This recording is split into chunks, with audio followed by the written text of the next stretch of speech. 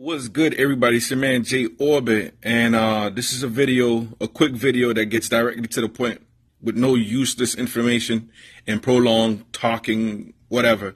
This is how to fix your controller if you have an issue connected to your Xbox. Okay, so if you try to sync it by hitting this button right here, and then hitting the button on the face of your Xbox, down here, excuse me, but this is the Xbox Scorpio, so it might be at a different point, maybe down here or something like on the other system, on the S or the original Xbox system. Alright, so if that doesn't work, all you have to do is hold the power button down. You hold the power button down, you wait until it shuts off completely.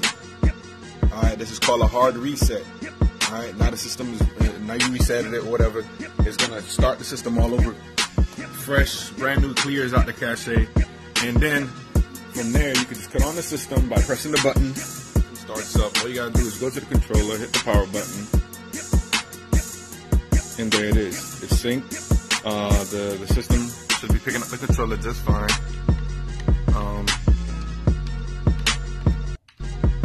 Nothing major. No long explanation. No go here, go there, and all this extra stuff. Just hard reset, clear cache, just in control, working again. That's it. Nothing.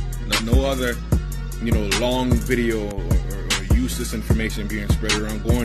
Go here, go to this website, follow my link here. No. Let's just get straight to the point. Fix the system, fix the controller, and get the plane. That's it. I'm done. It's your man JayOrbit. Later.